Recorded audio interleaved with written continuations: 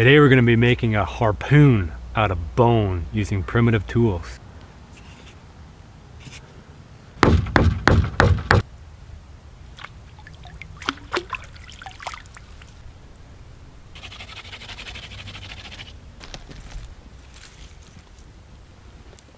And behind the eyeball is a nice globule of fat.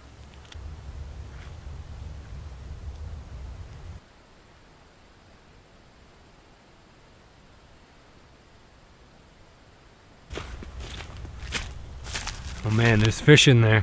I just gotta figure out a way to get them. Well, it shouldn't be too surprising to find a couple bones laying out in the woods. The question is, what can I do with these? And I think I already have the answer.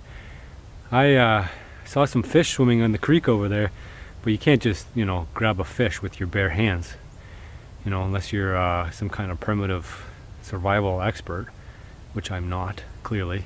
So let's take these bones and turn them into something that I can use to get the fish. Maybe something like a bone harpoon? I think so. Another interesting thing is I found some scat, probably from a coyote. They've been rampant through here, grabbing all the small game they possibly can.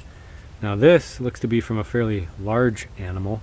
That looks like the femur bone's been cracked in half, and animal's probably grabbed what's in there. You can see it's nice and hollow now. And this looks like a scapula, and there's actually little bits of meat left on it still. I don't know if you can see that, but some little bits of muscle fibers. So this is a fresh kill from the winter. Interesting, but it'll serve my purpose real well.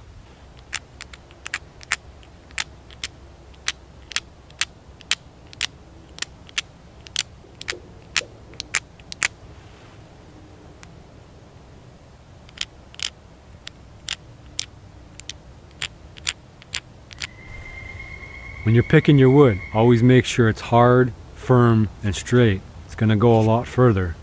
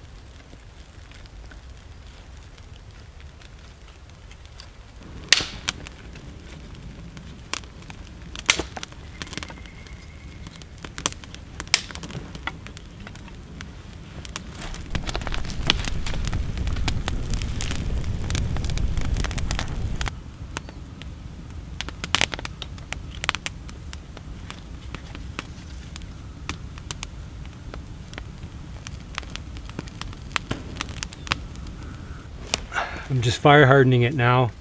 That heat will take all the moisture out of the wood and make it solid, rock solid. I want to make it solid before I put the bone in. I've got some sinew. The sinew I'll chew up, soften in my mouth, and then I'll wrap it.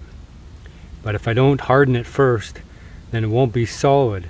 The alternative to it is just to air dry it for a fairly long length of time. But fire hardening, it's a chemical process. It adds a lot more rigidity to the wood. And also it gives me a chance to straighten out the wood as I'm drying it. I can bend it and it'll hold that shape. The same mechanism is used when you make primitive arrows. You can straighten them as you dry them and fire harden them. Got a nice tight squeeze in there. Ooh, it's hot.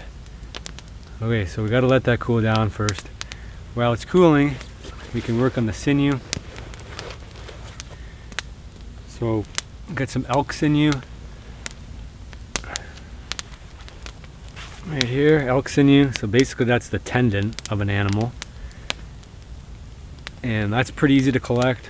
Once you're skinning, butchering your animal, you often have silver skin on the backside of the muscle fibers, and you don't eat that because it's tendon. It's very tough material. It's basically what binds the muscle fibers to bone.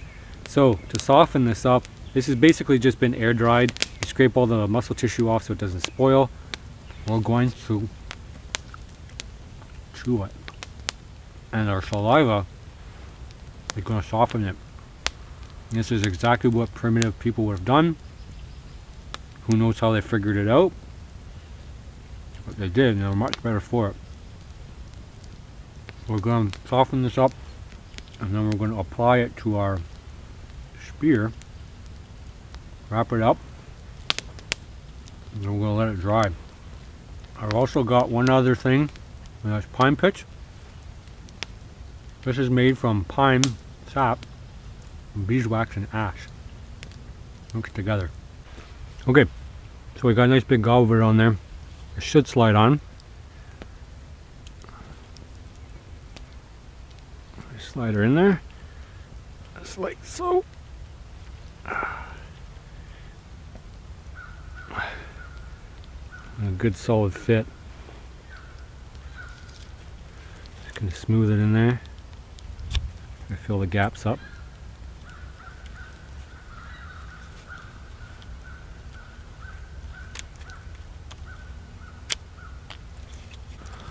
There we go. I'm just gonna add a little bit more down in the crotch here just to fill that up. There we go, just jamming it in there as deep as I can get it. Just jam your right into the wood. Just jam it in there. There we go. Okay, so sinew now nice and pliable. So we got to get it back into the individual fibers so that we can start to wrap it. Thankfully it's very strong because it takes on so many forces when you use your muscle. You wouldn't want it to break on you. So we're just going to wrap that as tight as we can without breaking anything. And when this dries, it's going to dry solid, rock solid. Alright, I've got a whole nother piece to chew on.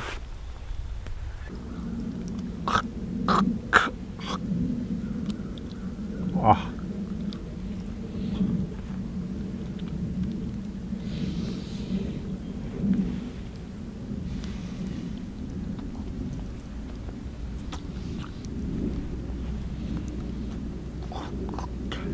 Cutting in my throat.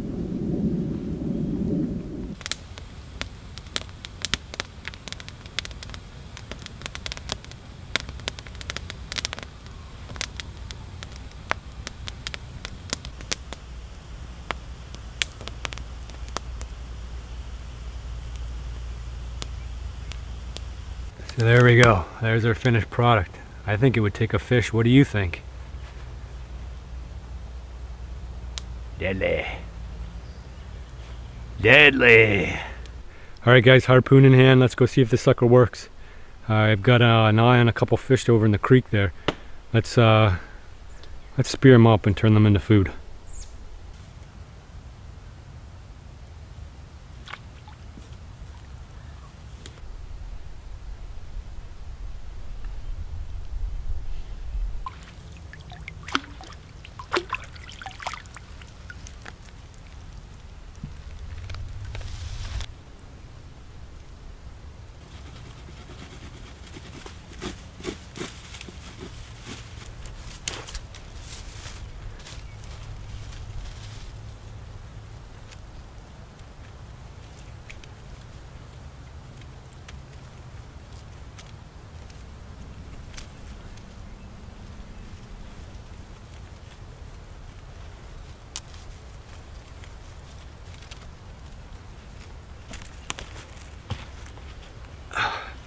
So obviously guys, the bone harpoon's proof of concept. I can't legally spear fish with a harpoon. It's completely illegal. Well, there's one exception to that rule, and that's the sucker run. So my hope is I'll actually get to try that spear for real in a river on suckers.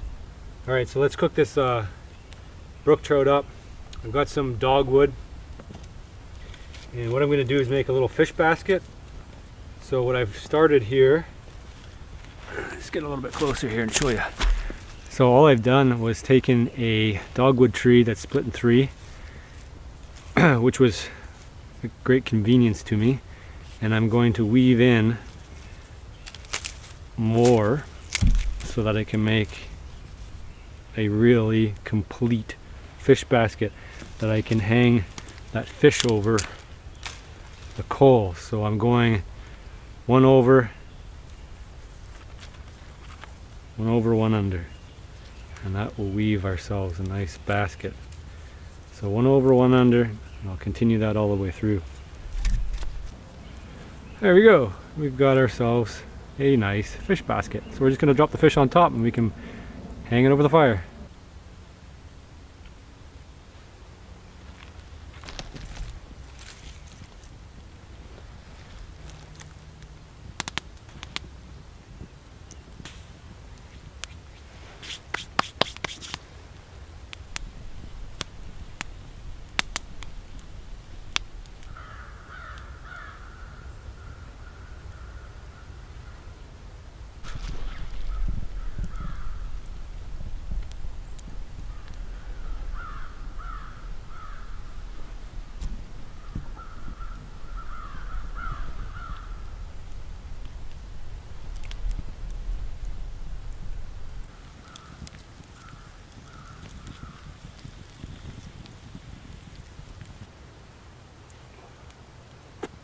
Alright guys, I'm going to keep picking away at this fish. Thanks for joining me. As always, subscribe or not, I don't care. Hey guys, if you guys want to be notified, hit that bell icon and select I want to be notified. Otherwise YouTube does not notify you. That's a fact. Check that fish out. It's perfectly smoked and I did a great job of deboning it too, so I can eat this whole. And I'm starving. This is all I've eaten all day. When I do my survival challenges, I want to put myself in the same situation I would be if I was actually doing it. I want to be hungry.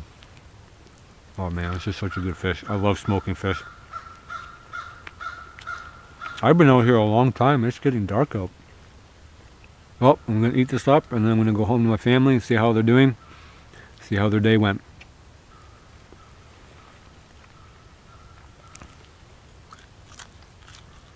Oh, I love fish like this. So good. Alright guys, I want to give credit where credit's due. The materials supplied for this video were provided by Vision Quest Outdoors, Jay Valente. He provided me with the bone harpoon. He had hand carved that by himself using primitive tools. I think he used a cow bone, so I actually didn't use the bones I found in the woods, but in the effort of full disclosure, I thought you guys would know. And I also want to give credit to Jay for all the hard work he's done. He's provided me with a lot of the primitive tools I've been using. This hand carved, handmade I should say, knife. He's also supplied me with the axe I used in this video, the stone axe. And he's also, like, he gave me the sinew, he gave me, like I said, the harpoon, and he gave me the pine pitch. So without all of those things and those materials, I couldn't have possibly filmed this video. So I do want to shout out to Jay Valente of Vision Quest Outdoors. Go check out his channel. I believe he's going to do a reboot on the channel and get his things going. He's planning on doing all sorts of things, all sorts of interesting things as far as like primitive builds. So that'll be you know, worth your while to check out. So anyway, shout out to Jay. Thank you very much for helping me build my channel and helping me help educate me about primitive skills. So, you know, without guys like you who are out there doing the pioneering work, there's no way I could have done it. So thanks, Jay, and everybody on my channel, go check them out.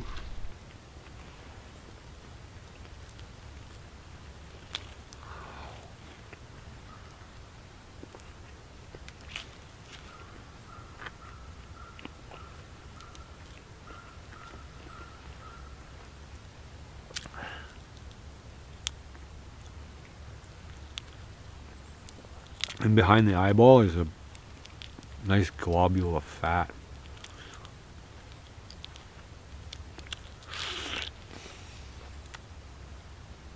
Suck it out, spit it out. A brain. The whole thing.